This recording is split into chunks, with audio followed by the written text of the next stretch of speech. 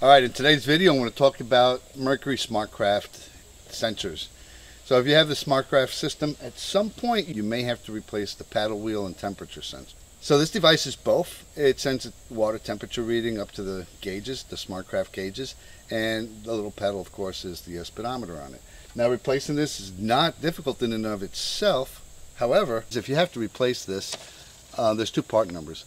There's the original part number, which has been discontinued. Now there's a replacement part number. Sounds easy enough. There is a small problem though, and let me show you exactly what that is. The color codes are completely different. So I've been around electrical systems all my life, and what ends up happening with, in my brain at least, if the colors are different, the functions are different. So I did research, and I really couldn't find anything that led me to believe one was a good replacement for the other than when you go to like marineengine.com or one of the other parts places, it shows the correct replacement part. So I went ahead and bought one, and with great trepidation, thinking it wouldn't work, but it did. So just wanted to pass that on. This is a short video to let you know that even though the color codes are different on the sensor that we just showed you a minute ago, that it will work in your system. And that's it.